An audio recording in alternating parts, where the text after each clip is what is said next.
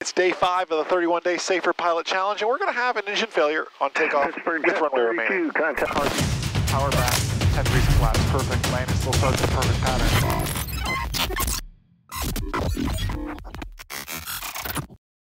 All right, MzeroA Nation, welcome into day 5. Check in down below. Who is 5 for 5 on the 31-day Safer Pilot Challenge? Today, we're going to simulate an engine failure on takeoff with runway remaining. Here's what's going to happen. I want you to hear this radio call first. It'll be interesting. We're going to get out. We're going to rotate. We're going to get to about 50 to 100 feet. I'm going to smoothly bring that power back to idle, and we're going to land on the remaining runway ahead of us. If you've never done this before, I would like you to practice it with an instructor, please. But you're going to be amazed at how quickly you have to get that nose over. Then how difficult it is to slow down and stop that airplane. This maneuver, by the way, all needs to be done to a full stop, taxi back as well. So let's see how busy Naples Tower is, and we'll practice this radio call.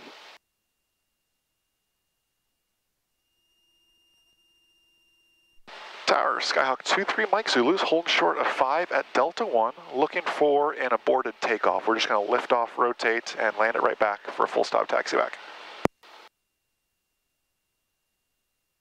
Cessna 23 Mike Zulu, Naples Tower, roger. I do understand your request, and runway 5, intersection Delta 1, you can proceed as requested, clear for takeoff. Clear for takeoff, thank you, 23 Mike Zulu. Kind of an unstandard radio call on my part. His part, there's not a whole lot of way to explain it here. Like a takeoff and a landing clearance all in one. Runway's clear.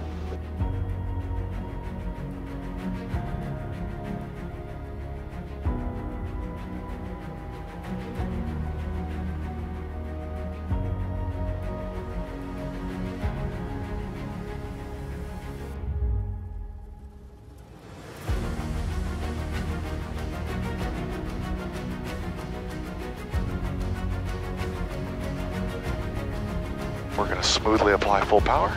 Everything's looking good in real life. Engine gauge is green, green, green. All is looking good. Everything is set. A little bit of crosswind.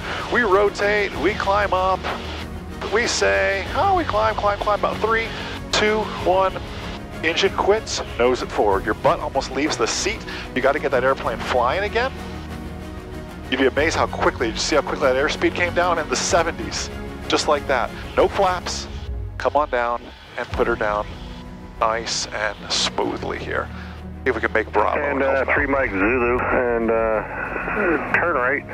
Contact ground point 6. Hold short of Alpha for me. Hold short of Alpha. We're making right here on Bravo to 3 Mike Zulu. 5 Alpha Juliet, Naples Tower, turn left on course. Wow. So what do you think? Something you ever done before? Clear to go. And what'd you think of day 5 of the 31-day Safer Pilot Challenge? Always something to learn here. Let me watch what's happening here. Ground 23 Mike Zulu's off of 5 at Bravo, taxi back for another lap. 3 Mike Zulu, runway 5, taxi via Alpha, cross runway 14 Alpha. Alpha, cross 14 Alpha, back to 5, 23 Mike Zulu. So what'd you think? Some pretty neat stuff there. Have you ever practiced something like that? If not, it's really something we need to add. Please do it with the CFI. I don't want to surprise you, but if you're not mindful of it, before that power even gets back to idle, that stall warning horn could be on. As soon as you hear something going on, you've got to get that airplane flying again. That's what's so important here. Not that it wasn't flying before, but it's going to come down. You don't want to come down like a rock like this. I had literally nose over my butt, almost like a parabolic arc. My bottom kind of almost left the seat a little bit to get myself down to get it flying again.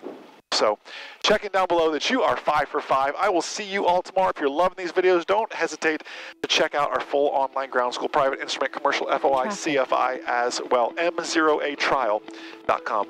Have a blessed, abundant, outstanding rest of your day, and most importantly, remember that a good pilot is always learning. Have a great day, everybody. I'll see you.